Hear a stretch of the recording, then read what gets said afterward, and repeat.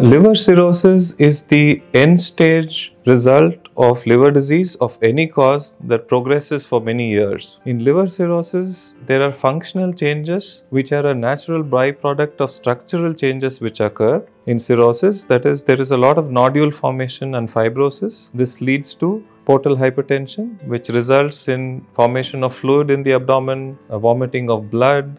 So these are all results of end-stage liver disease or cirrhosis. Cirrhosis is actually irreversible. The only good thing is a lot of cirrhosis can be compensated. That is, the body actually adjusts to whatever changes are occurring and patients are still able to carry on their normal activities. When cirrhosis becomes decompensated, it is a problem because this directly leads to other organ systems being affected. So this can lead to the brain or the kidney or the lungs or the heart being affected, and these things actually become indications for liver transplantation. So a cirrhotic patient has to be on regular surveillance and follow-up to pick up things early and to undergo a timely transplantation which can lead to a normal quality of life in the long run.